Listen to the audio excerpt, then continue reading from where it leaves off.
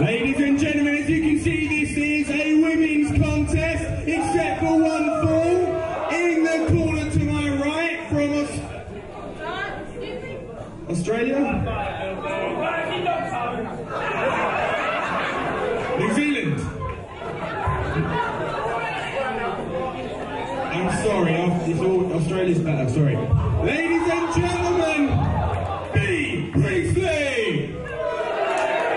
Our ring announcer for tonight, Rob Lynch of the London Riots. His geography may be a little off, but that is indeed Bea Preistley.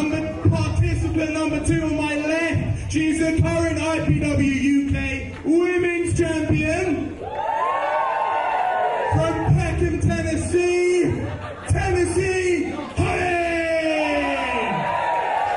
Tennessee Honey, our IPWUK Women's Champion, still without her championship belt. You may remember, it was recently in Tunbridge at Final Chapter in the mixed tag, where Tennessee Honey and Jonathan Windsor took on Rob Lynch and Jetta.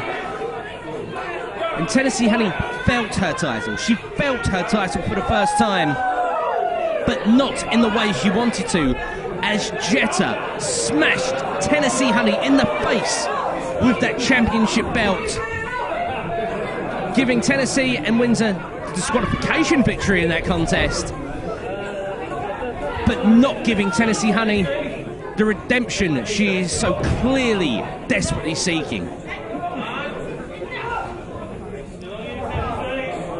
And tonight she takes on Bea Preistley from New Zealand. You'll remember she recently had a victory over Rosie Lee at the Future 15 event in Selsdon. And it's a shoulder tackle from Bea there that sends Tennessee Honey down to the canvas. And there we go. Tennessee Honey, real awareness. That spirit she has trips Bea Preistley up and applies a headlock of her own here. Bea reverses into a wrist lock.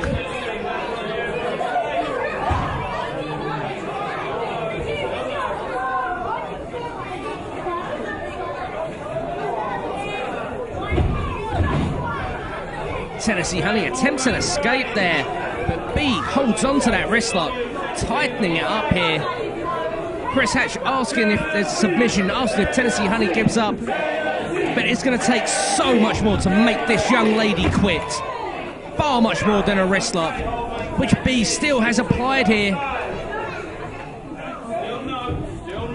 Although if she does manage to break that wrist, it will be so hard for Tennessee Honey to continue in this contest. Tennessee Honey attempts the monkey flip there, but still Bea holds on to that wrist lock.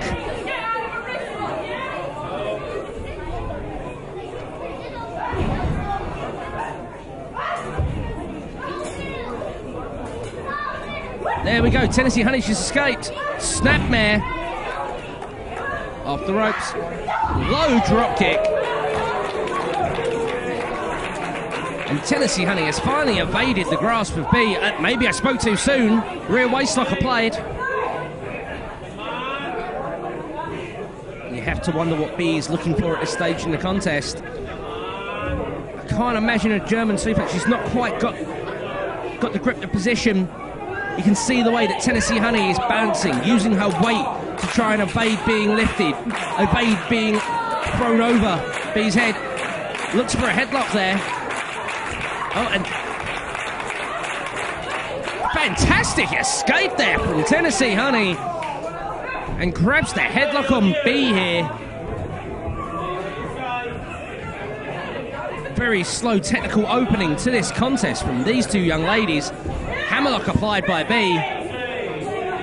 And Bea's been looking very impressive in the opening minutes of this contest. Although this is only her second match here in IPWUK. Sorry, I apologise, third match here in IPWUK. I'm forgetting the tag match at Swanley Dome. Bea is looking very impressive, as Tennessee Honey now looks for this world of sport inside reversal.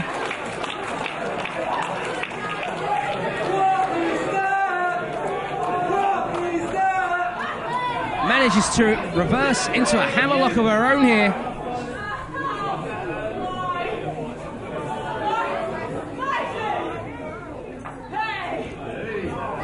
attempting this reversal herself.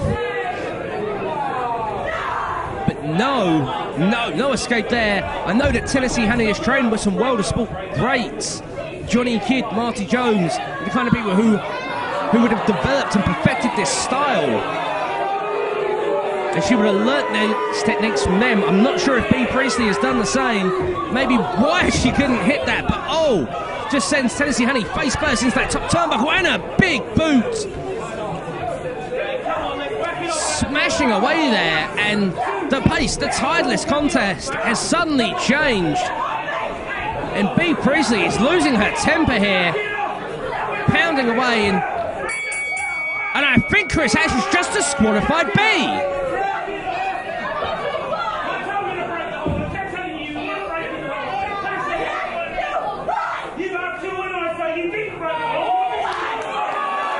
Chris Hatch telling Bea what for there, to the crowd's delight. Tennessee Honey with that discus clothesline.